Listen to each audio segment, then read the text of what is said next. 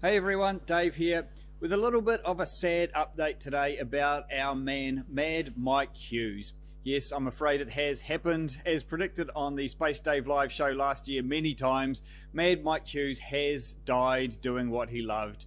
So sometime in the last 24 hours or so, he was doing his latest launch attempt from private property somewhere in California. He was attempting to launch himself in his steam-powered rocket up to about 1.5 kilometers, and it has obviously all gone south, and he was found dead at the crash site. So that's about all we know really at this stage.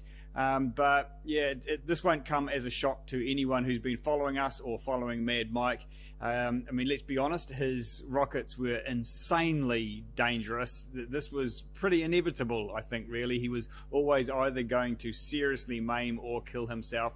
So that is what has happened. So his launch was being covered by the Science Channel for the upcoming show Homemade Astronauts. So I'm not exactly sure how many people they've got to cover on this show, but we are looking forward to that show. So hopefully we'll see that come out sometime within the next year or so.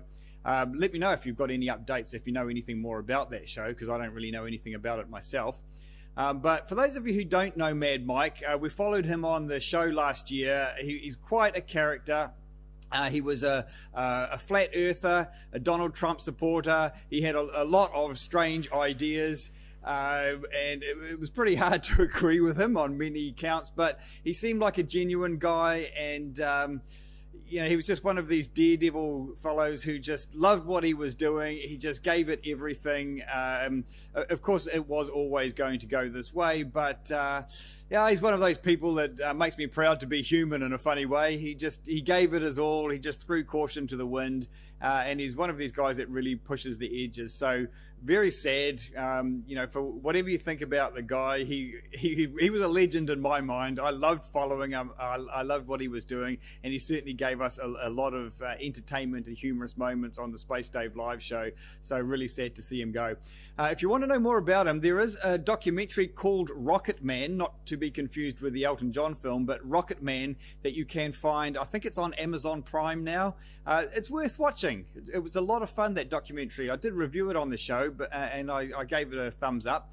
So go and hunt that one down. I don't think I've really got much more to say about this, except sorry to see you go, Mike. Yeah, yeah. Thanks for all the fun. Thanks for all the good times. Thanks for all the energy and everything you gave it. All the best, my friend. See ya.